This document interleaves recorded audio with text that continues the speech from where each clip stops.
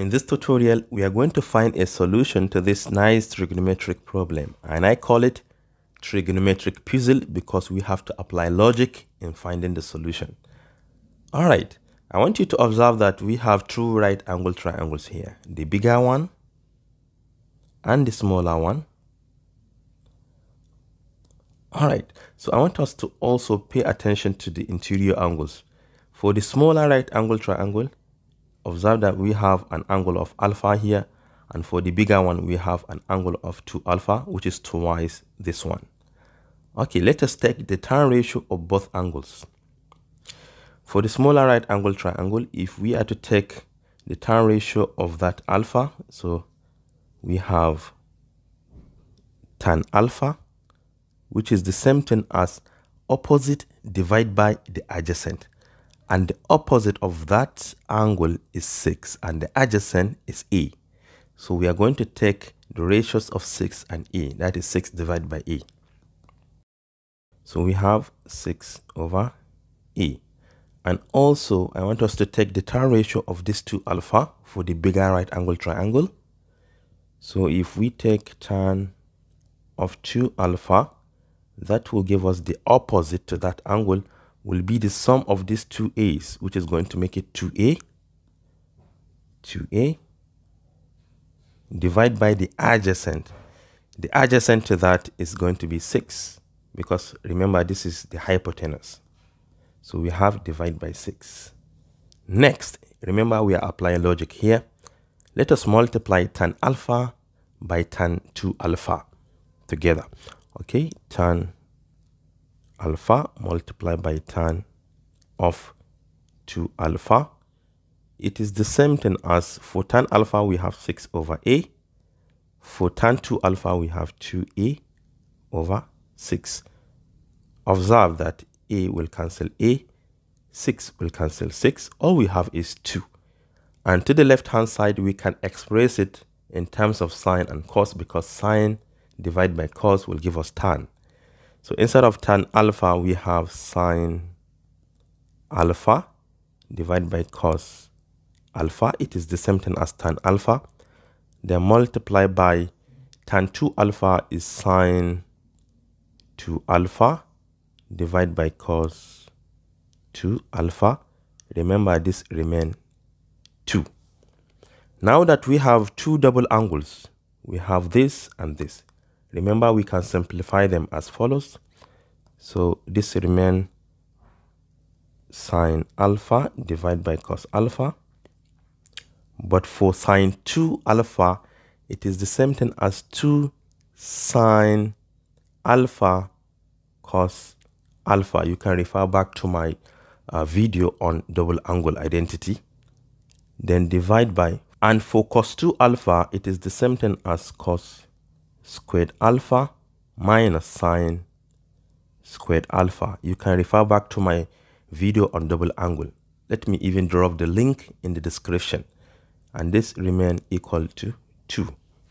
But also remember this identity, sine squared alpha plus cos squared alpha is equal to 1. This implies that cos squared alpha, it is equal to 1 minus sine squared alpha. So we can replace 1 minus sine squared alpha with cos squared alpha. So instead of this, we're going to replace it with this.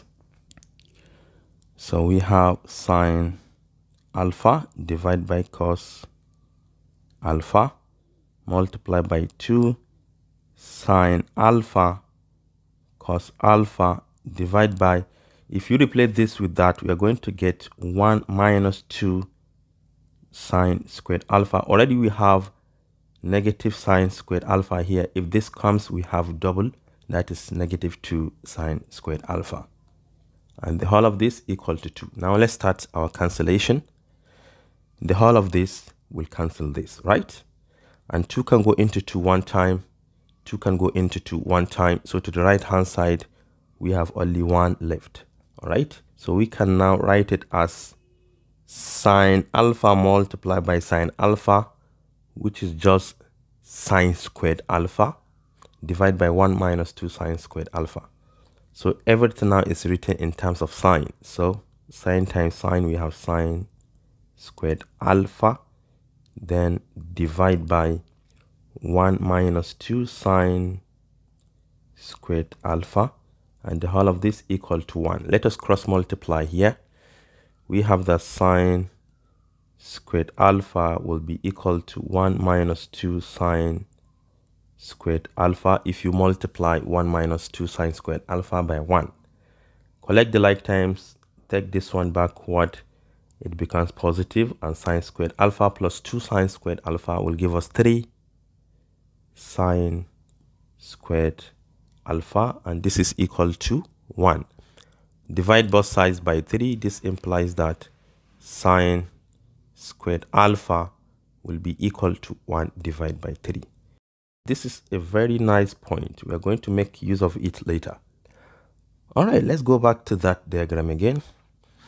I want us to find the cosine of this angle. Cos of 2 alpha will be equal to the adjacent divided by the hypotenuse. Remember, SOHCAHTOA is very important. This is what we are looking for. Adjacent divided by the hypotenuse. And the adjacent to this will be 6 and the hypotenuse will be x.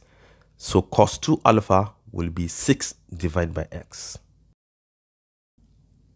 So cos 2 alpha will be equal to 6 divided by x here. But remember that cos 2 alpha, we have driven that one here. It is nothing but 1 minus 2 sine squared alpha. So 1 minus 2 sine squared alpha will be equal to 6 divided by x. But sine squared alpha is 1 over 3. You can see it here. So we have 1 minus 2, then 1 over 3. This is equal to 6 over x. And this is 1 minus 2 over 3 equal to 6 over x. 1 minus 2 over 3 is the same thing as 1 over 3. So we have 1 over 3 equal to 6 over x. We're almost done. Cross multiply. 1 times x is x, and 3 times 6 is 18. Therefore, the value of x is nothing but 18 units. And this is all I have for you today. Thank you for watching. Do share to your learning colleagues, and don't forget to subscribe to my YouTube channel for more exciting videos. Bye bye.